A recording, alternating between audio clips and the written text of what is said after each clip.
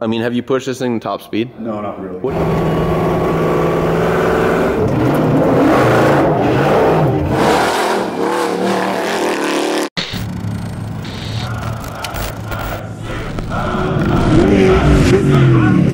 What's up, guys? I'm here with Andrew. You know, Andrew Buck, started Buckshot Racing about 20 years now. 700 horsepower, direct injection, supercharged.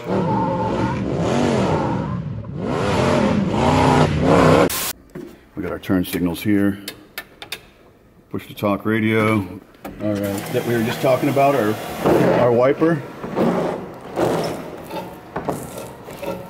Yep, that'll do it. Yeah, it's pretty cool. And the turn signal, you can see a little blinker. It's actually pretty bright. There's the driving lights. There. And then if you really want to get blinded, we got the big... Yeah, I can feel that burning my eyes. My eyes! But you can see, look at the hood. It's shadowed. It's not. Yeah, there's really nothing. I mean, I've had some that... Oh even from the inside. Nothing. No, it's really good. Yeah. Yeah, so we got all that. We got our iPods. Yeah, that's the smaller unit that you're talking about, the vintage air. Yep, exactly. That's a little better for your packaging situation here. Yeah, for sure. And I like the trim. I like how this is like a suede overlay trim piece here. Yeah, so this is a piece that I make.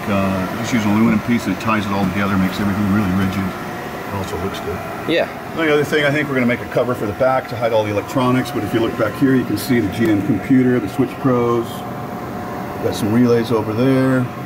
But yeah, the good part about that too is you can actually get to that. Yeah, exactly. That's not really out of the way of your hands being able to service that or check on something. Yeah, it's always nice to be able to get to the fuses and whatever you need to. With the Switch Pro, we don't have to run a lot of fuses, but unfortunately, you just can't get everything. So we still have some big fuses for the stereo system.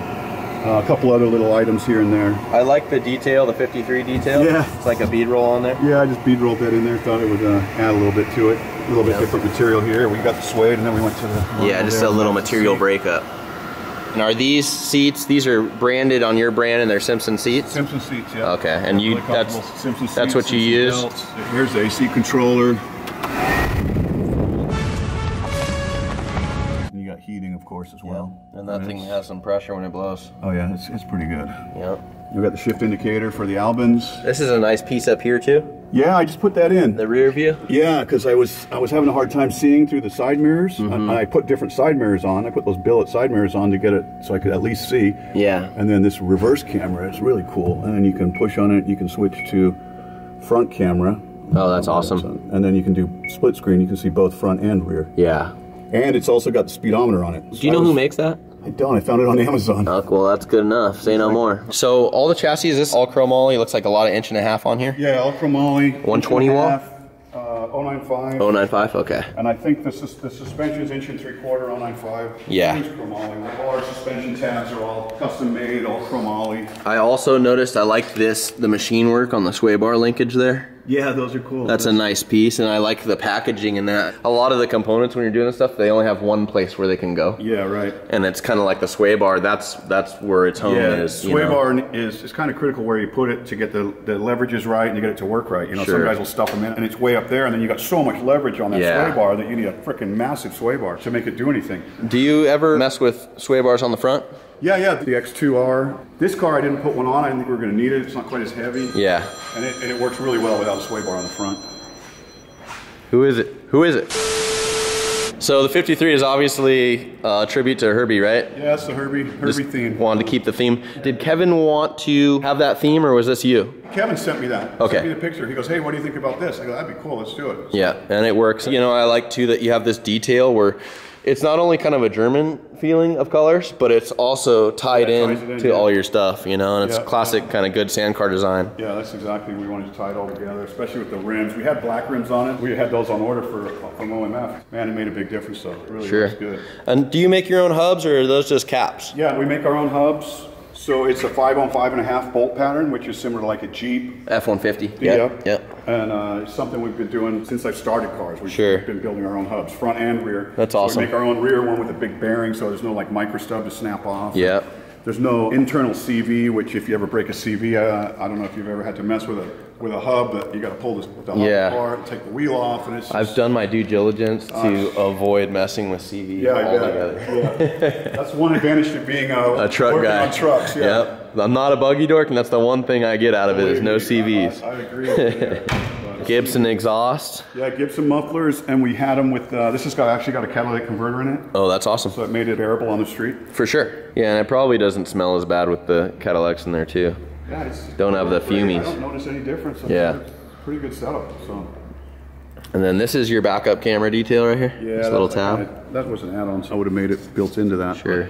And unfortunately, this camera, I wanted to mount it the other way up because then it would have been easy, but I can't get it to flip. I can't get the script flip. Gotcha. I mean, I'd have to flip the freaking monitor over or something. What was the most challenging part of building this particular car? Where did you run into stuff where you had to really find solutions and get through hurdles? The windows were the biggest problem, I would say. The glass on there. That was a big problem. And then just getting the body to fit and have all the roll cage tight, so it's hard to get it to fit to where you do trucks. Inside of a cab is not easy. And then also, if you look, I cut the bottom of the chassis off to get rid of that ugly thing that's on a Bug. Yeah, there's usually a big return. You can see it on this Bug right here. You can see this. We cut all this off. Yeah. So I got rid of this ugly section, cut it off. I just put that plate there, and that bolts right to the chassis. Yeah. So it makes it real solid setup, and it makes it look a lot cleaner. Yeah, and I mean, it also kind of gives you some ground clearance on that. Oh, yeah. I mean, you want to know what's really nice is when you look at it like this, you can see it's just a straight, its sight's perfectly flush. Like there's nothing. Exactly. And it's nice because the pivots are doing the same thing. So when you bottom, you're not getting caught up on anything. Nope. And then these are 35 Toyotas? 37s on the rear, okay. And I got 35s on the front. They look kind of, man, they almost give you that 35 vibe. Yeah. I just thought the 37s was going to be a little bit too big on the front. I just kind of like the way it looks. You almost don't notice that there's two different tire sizes. No, but you would if they were on there. Yeah. If there were 37s on the front, you'd be like, man, that looks too big. I mean, it looks cool, but it's not a four-wheel drive. It's not a freaking rock crawler. Yeah. It's a buggy, so we want all the traction in the rear. Sure. What's the track width on this thing, Andrew? Do you know? Yeah, it's pretty wide. is that the number? 95. Pretty wide. And then what's your wheelbase? I never asked that. I think we're about, on this one, 118. 118. And travel front and rear? Travel, we're about 22 front and rear. 22. That's nice. 22. I limit some of it. I mean, we could cycle 24, 25, but I limit it for the CVs. For sure. Same with the front, I limit it so we're not topping out on the shock all the time. Yeah, definitely. I got it set a little stiff right now for the street. You'd be surprised at what a difference running the compression adjusters in and the rebound in on the street stops it from doing this a lot. Yeah, from dipping. Yeah. So on the front, it doesn't wheelie as easy because the rebound doesn't come up as fast. Yeah. Have you pushed this thing to top speed? Like, have you tried that out? No, not really. What do you think it would do? I don't know. I cruise it at 100 like it's nothing. Jesus Christ.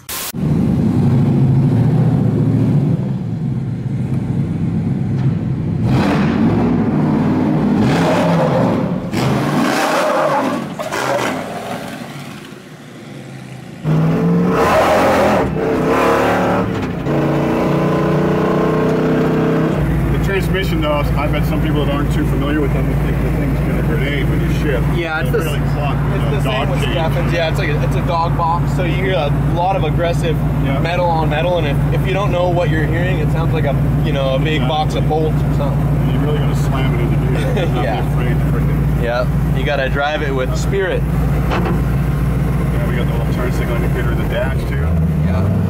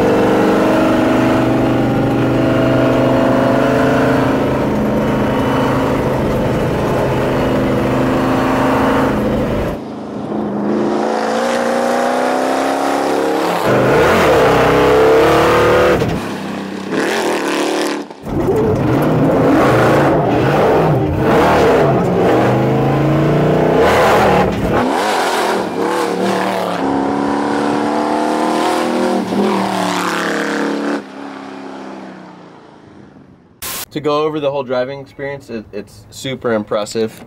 It drives, you know, like a road car with a little more play in it. Not play in like a loose way, but a play where you can be playful and you can know where you're going and you kind of rip it and serve it into the turns. And yeah, it's a little bit predictable. It's not like where it wants to just come around on you. It's like some cars where they get a little bit loose and then that's it. Yeah, and there's a ton of grip, and you know, it's not that loud. I mean, you obviously hear the straight cut gears. You hear some of the engine noise, but the bypass, the check valves aren't really that crazy, so it doesn't just sound like marbles in a tube everywhere. The whole thing's really impressive. Yeah, and thanks. Yeah. I'm really grateful that you let me come out here and awesome, you gave us some time. And you can look for some more of these being built, because Andrew's going to build one for himself. And I'll get my own, maybe do some changes, some things I want to change a little bit. Not too much, but yeah, we'll make another one and see if it's a little better. Thank you, guys. All right. Like and subscribe. Thank you, Andrew. Yeah, no problem.